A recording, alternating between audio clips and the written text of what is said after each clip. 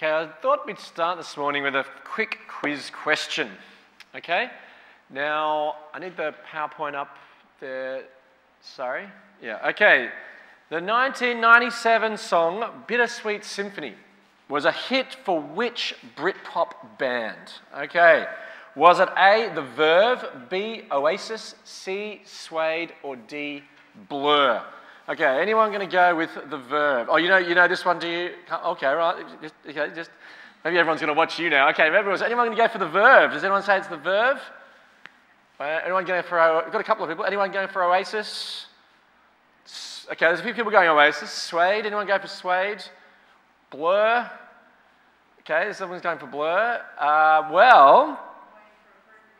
You're not a Britpop, you're not a 90s Britpop fan. That's okay. We're waiting for bands that we know. That's okay. I know it is going back a little way. But anyway, well, the answer actually was, we have a correct answer. It was The Verve. They were the ones that produced this song, Bittersweet Symphony. It's useful to know for a trivia night or perhaps for the age quiz on a Saturday. But the song Bittersweet Symphony is a classic 90s hit. And indeed, Chris Martin from Coldplay said it was the best song ever written. And it still resonates today because the song has still had over 1 billion YouTube views. And the first line of the song seems to resonate with our human experience. Because it's a bittersweet symphony. That's life. Bittersweet means pleasure and joy tinged with sadness or pain. Bittersweet, feeling joy and sadness at the same time. And there are many bittersweet experiences in life. Like when you go somewhere amazing and then you return, hoping to replicate the experience, but when you go back, it's just not quite the same. It's a bit disappointing. It's somewhat bittersweet. In fact, it happened to me earlier this year when I drank an absolutely amazing non-alcoholic pina colada smoothie at a cafe up on High Street in Preston. In fact, it was so good that I said to my daughter, she likes a good smoothie as well, that it was the best smoothie I had ever had. So she believed me, and then one Saturday afternoon we returned. I took Aoife to this cafe for the best smoothie in the world, and well, it was fine. It was sweet, it was tasty, but it wasn't as thick or as good as the one I'd had before. It was a slightly bitter-sweet experience. Sweet, to enjoy a lovely smoothie on High Street in the sun with my beautiful daughter, but a bit disappointing because it wasn't as great as I'd remembered it. But perhaps my most profound bittersweet experience was when I was 12 years old and I was living in the UK with my family. There's a picture of me coming from school one day. Some say I looked a bit like Harry Potter or something. But anyway, that was me in my school days. Now, we lived in the UK for 3 years and we were preparing to return home to come and live in Australia. And I was so looking forward to coming home. I was counting down the days and I just couldn't wait. Indeed, the school I was attending in the UK actually had boarding facilities. I was a day boy. And the headmaster quite liked me and suggested that I should stay on and board whilst my family returned to Australia. And I was devastated, even with that suggestion. I was desperate to return to Australia, to see my extended family, my country, and experience warm summers again. I had such high expectations of returning home to Australia. Yet I distinctly remember, after returning, after only a very short period of time, I felt underwhelmed, disappointed. Life home just didn't live up to my heady expectations. Bittersweet.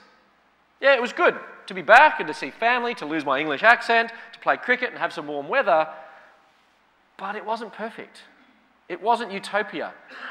It didn't have some of the things that I actually really liked about living in Britain.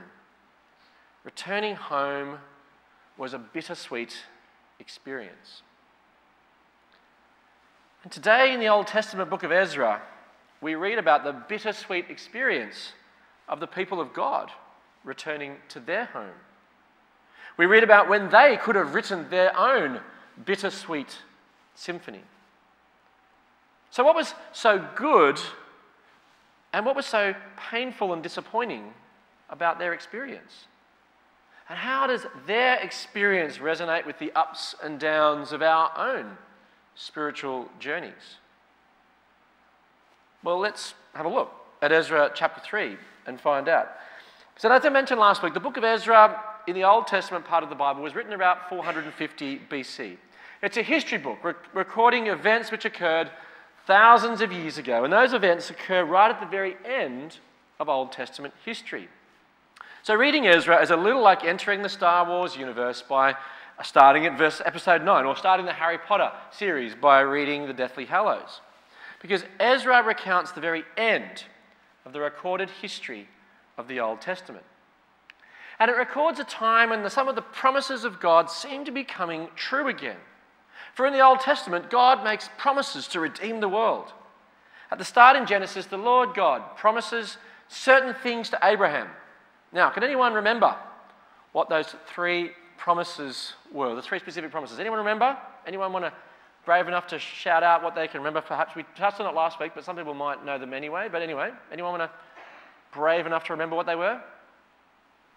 Land was one, yep. People, yeah, children, people, and blessing, very good, yay, that's right, yeah. The Lord promises to create a special people to live in a special place under his rule and blessing and protection. And then as the Old Testament narrative unfolds, we learn that the people are the nation of Israel, which is distinct from the modern Israel, just to be clear about that, in a special land, the land of Canaan, and the promised land of Canaan, and blessing under the rule and protection of the Lord God.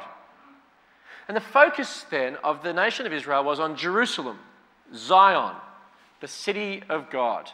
And there they build a temple. Now the temple wasn't just a tourist attraction, a nice building. It was the center of Jewish religious life. It was where the Lord's name dwelt, where the Ark of the Covenant, which was the law of the Lord, it was kept. It was where the people could meet with God, where their sins could be atoned for, and they could live with freedom, forgiveness, and blessing. And so then under the great kings of David and Solomon, which we read in the book of 1 Kings, these promises are fulfilled as the nation of Israel becomes powerful and strong, so much so that foreign leaders like the Queen of Sheba marvel at the wealth and wisdom of the nation of Israel. But due to the disobedience of the people of God, they reject the Lord, follow other gods and idols, and so the story of the ancient kingdom of Israel turns into a bit of a nightmare. After the heights and the power and strength under Solomon, due to their constant disobedience and evil, eventually Israel is punished. The kingdom's divided, then conquered, so that in 587 BC, Jerusalem itself was captured and destroyed by the Babylonian king Nebuchadnezzar. The temple was plundered and destroyed, and the Jewish inhabitants were all exiled. They were taken away to Babylon.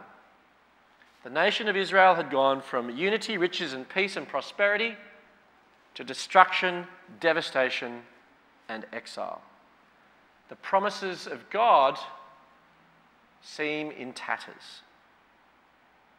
But as we entered episode 9, started reading book number 7 last week, as we learned from Ezra chapter 1 and 2, a few decades later, the Lord moved the heart of a new and powerful king of Persia, Cyrus, who had risen and conquered the Babylonian Empire, to make a decree in Ezra 1, 2-3.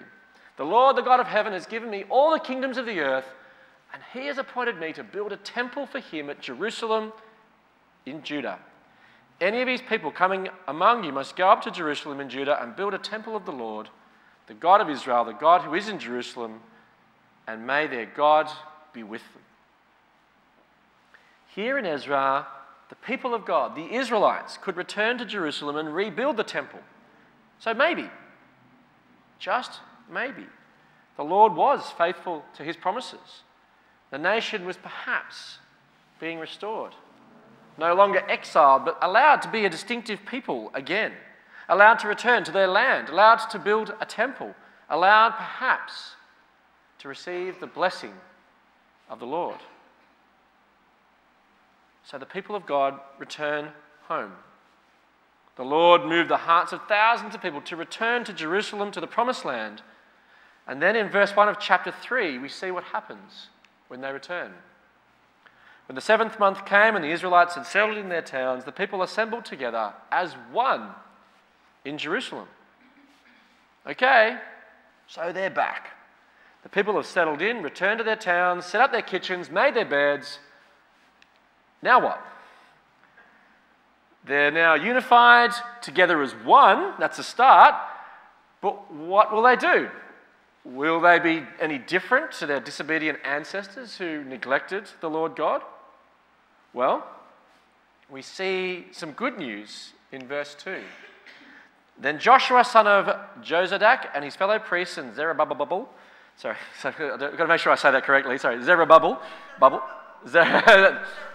Zerubbabel, yes, that's right, thank you.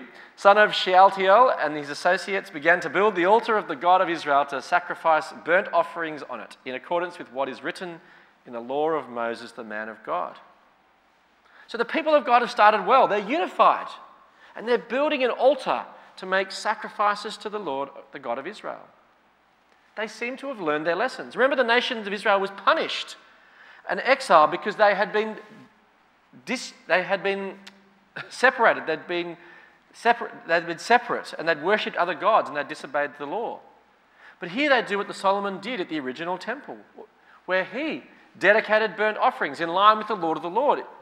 Indeed, they did this in accordance with what is written in the law of Moses, the man of God. So this is encouraging. The people are unified, obeying the law, even in spite of what others around them might say. Verse 3, despite their fear of the peoples around them, they build the altar on its foundation and sacrifice burnt offerings on it to the Lord, both in morning and evening sacrifices. Now, it's hard to stand out, to be different, to do what's right when everyone around you is disobedient. But the people of God here seem unperturbed by what others think of them, and they're determined to do everything by the book, so to speak.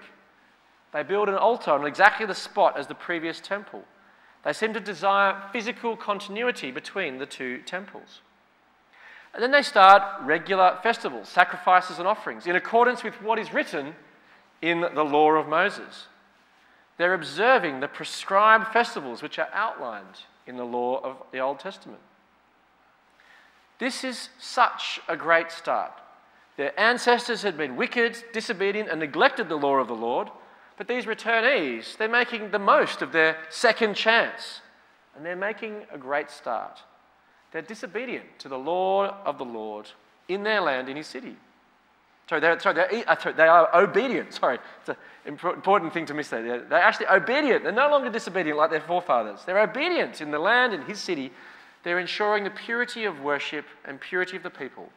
This all seems very, very sweet. Despite their fear, the people of God offered sacrifices according to the law of the Lord. So then, in keeping with this great start, the people begin rebuilding the actual temple of God. They start making sacrifices, but the foundations of the temple haven't been laid. Until we read in verse 7.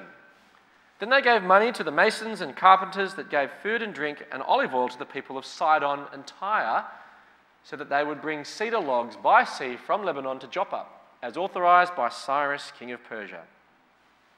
So here they're getting the materials ready for construction. And much to their credit, they get materials which match the first temple. Now, I know it can be difficult when doing a renovation or a restoration to match the original techniques and materials, and actually that's what they're doing. When they're trying to rebuild Notre Dame Cathedral in France, that's what they're having to try to do, to try to match the original techniques and materials. But this is exactly what these returnees are doing with the construction of the new temple. They're making it in exactly the same way as the original temple. So if we go back a couple of Old Testament books to 1 Chronicles 22, where King David was getting construction materials together for the first temple, we see David, also provided more cedar logs than can be counted. For the Sidonians and Tyrians had brought large numbers of them to David.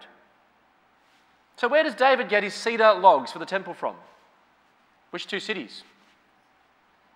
Tyre and Sidon, exactly. Now where do the people in Ezra's time, where do they now get the cedar for the building of the temple? From Tyre and Sidon. They're trying to rebuild things exactly like the first temple that was destroyed. And this is the theme of the temple construction. The people are attempting to build the temple in the same way as the first one. Now, I think the reason for this is to emphasize continuity with the people and the promises of God. That despite the exile, that even though the people have gone back to Babylon, even though physically the second temple wasn't quite the same as the first, yet from the point of view of worship, nothing had changed. They were still God's people, following God's law and fulfilling his promises. Same God, same promises, same people, same temple. And so construction begins. What was shattered under the Babylonians and Nebuchadnezzar is being rebuilt. It's exciting when the foundations of a new building are laid. In fact, there actually used to be foundation stone ceremonies which celebrated the laying of foundations of a new building, which usually attracted onlookers from far and wide. So this is a picture of the crowd of people who gathered to celebrate the laying of the southern foundation stone of the Sydney Harbour Bridge in March 1925. And here's another crowd who gathered to see the laying of the foundation stone of the Melbourne Exhibitions building in February 1879. And so we read what happens then when they lay the foundations to the new temple in Ezra chapter 3. When the builders laid the foundation of the temple of the Lord, the priests in their vestments with the trumpets and the Levites, the sons of Asaph, with cymbals, took their places to praise the Lord, as prescribed by David, king of Israel. With praise and thanksgiving they sang to the Lord, "He is good. His love towards Israel endures forever." And all the people gave a great shout of praise to the Lord, because the foundation of the house of the Lord was laid. There was great celebration, music, colour, vestments, and they praised the Lord. And this wasn't meaningless or unfocused. They were doing things as prescribed by David, king of Israel. Again, people are maintaining continuity with the previous temple. But this celebration wasn't just the laying of foundations of a notable building. This was the temple of the Lord, the house of the Lord, the house where the Lord himself was to dwell, where sacrifice for sins were to be made, where purity and forgiveness could be found. And so they sing. And what do they sing? He is good.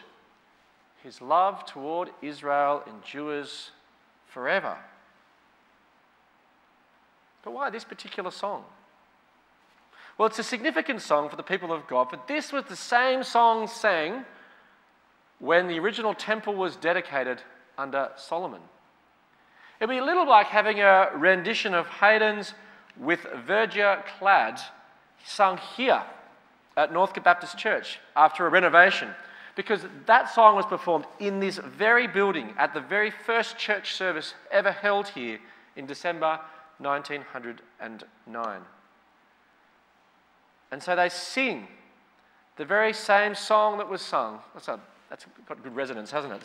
They sing the same song that was sung. That's a tongue twister. Maybe you should try saying that later.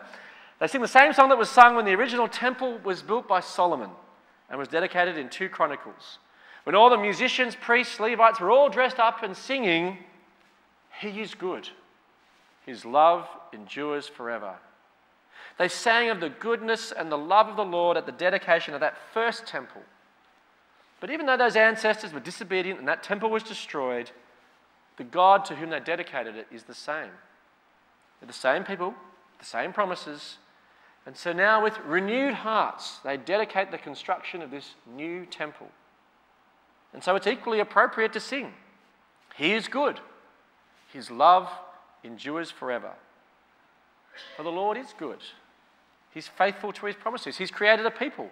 He has done great things. He has performed a mighty work to bring them back from Jerusalem from exile. And he continues to promise to guide them, to protect them, to dwell with them, to bring them peace, to forgive them, to love them. And the temple in particular represented God's faithfulness to his promises, his care, his presence, his forgiveness. So the nation of Israel were back. They were still a people, back in their land, and they were experiencing blessing again, the love and goodness of the Lord. And so construction of the temple begins to much fanfare. But the reaction to laying of the foundations is mixed. Ezra 3, 12 to 13. But many of the older priests and Levites and family heads who had seen the former temple wept aloud when they saw the foundation of this temple being laid. While many others shouted for joy, no one could distinguish the sound of the shouts of joy from the sound of weeping, because the people made so much noise, and the sound was heard far away. There are two reactions to the foundations being laid. One is joy, for the temple of the Lord was being rebuilt. But this was mixed with weeping. It was the older priests and Levites who had seen the former temple who wept. So why did they weep?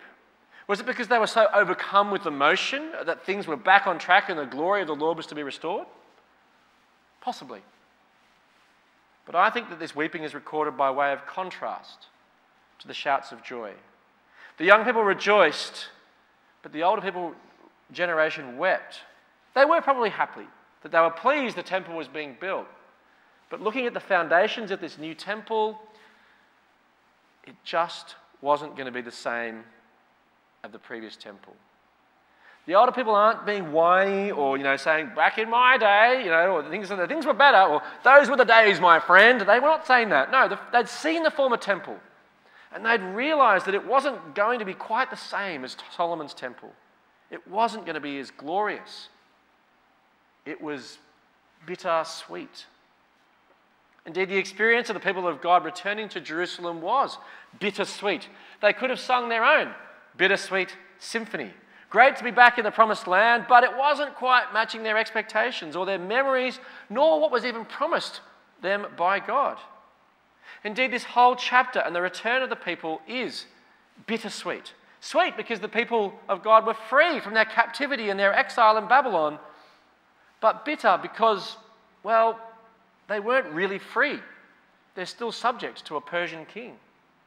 It was sweet that God had moved the heart of Cyrus to allow the exiles to return home, but bitter because they couldn't be ruled by a Jewish king.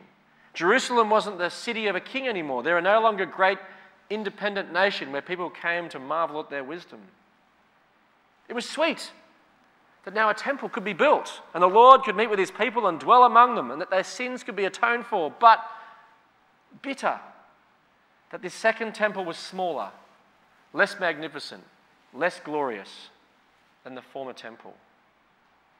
The return to Jerusalem was good, demonstrating the Lord's love, his faithfulness and power, but it was also a little underwhelming, not as glorious as the former temple. Bittersweet, a bittersweet return. But I wonder if this just reflects life in this world, that life itself is bittersweet. The lyrics of the Verve's Bittersweet Symphony start, it's a bittersweet symphony, that's life. Trying to make ends meet, you're a slave to money, then you die. Life feels like a bittersweet symphony. Like the Israelites, it's good to have a temple, be back in their land, but the return is just not the same. We're not really free, and it's just a bit disappointing. This reflects life, bittersweet. Where here in Melbourne we have many good things, the blessings of life, health, friendship, community, at times even prosperity. But these things are always tinged with disappointment. The things aren't quite right. The things don't always live up to our expectations, be it smoothies or returning home or the shadow of death always looms large. In fact, one of the commenters on the YouTube video of Bittersweet Symphony said, "I'm a nurse. Every time someone dies during my shift, I listen to this song during my drive home from work. Been a tradition for almost 10 years now. Death. It makes life the ultimate bitter experience. You make money and then you die." Eric Liddell, the great and famous Christian athlete who won gold in the 1924 Olympic Games, died tragically of a brain tumour in China, aged only 43. Life, death, blessing, disappointment. Our lives now, even as Christian believers, are a bittersweet symphony. But the problem is that God didn't promise to the Israelites that life would be bittersweet. He didn't. He promised full blessing, a land of good things, flowing with milk and honey, long life, prosperity, not bittersweet, just sweet. But the good news is that the temple that was built in Ezra's time is not the greatest demonstration of the Lord's goodness or blessing. Rebuilding this temple was not the greatest demonstration of the Lord's love. Because this new temple that Ezra was building was just a shadow of something greater. For even this new temple now under construction would one day suffer the same fate as Solomon's temple. It would also be destroyed. But this does not mean that the Lord is not good or loving. For the ultimate expression of the love and goodness of the Lord was expressed not in stone and cedar buildings, but in the coming of Jesus Christ, the new, superior, eternal temple, through whom the Lord demonstrates his goodness and love in the most profound ways. Romans 5:8 says, "But God demonstrates his own love for us in this: while we were still sinners, Christ died for us." The Lord is good. He died for us, the ultimate sacrifice for sins, the full atonement for our sins. And then through Jesus' resurrection from the dead, Jesus opens up a new and living hope, the eternal hope of glory, a hope that is beyond buildings or temples or land, but a new heavens and a new earth. Revelation 21. "And I heard a loud voice from the throne saying, 'Look, God's dwelling place is now among the people.'" The same promise that was given to Ezra. Here it is. "And he will dwell with them. They will be his people, and God himself will be with them and be their God. He will wipe every tear from their eyes. There will be no more death or mourning or crying or pain, for the old order of things has passed away."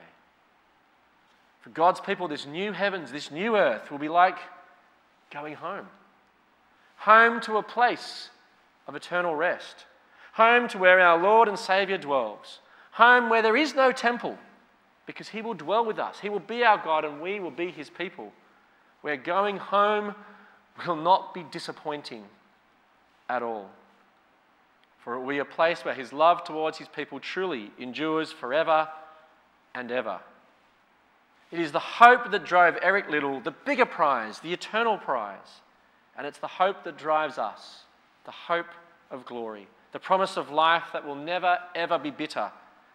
But for those who rest in the death of Jesus for our sins and his resurrection for eternal life, life will only ever be sweet. Let's pray. Father God, we thank you. We thank you that you are good and that your love endures forever.